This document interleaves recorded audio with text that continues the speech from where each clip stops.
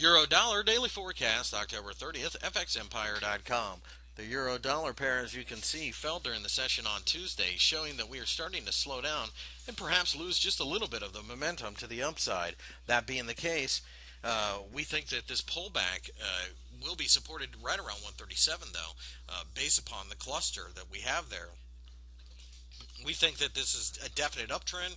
We're just basically getting a little bit of a healthy pullback. So what we are doing is looking at this as a potential buying opportunity. If you can pull back and find a supportive candle, that should be a good chance to start buying the euro, which should eventually go to the 1.40 handle.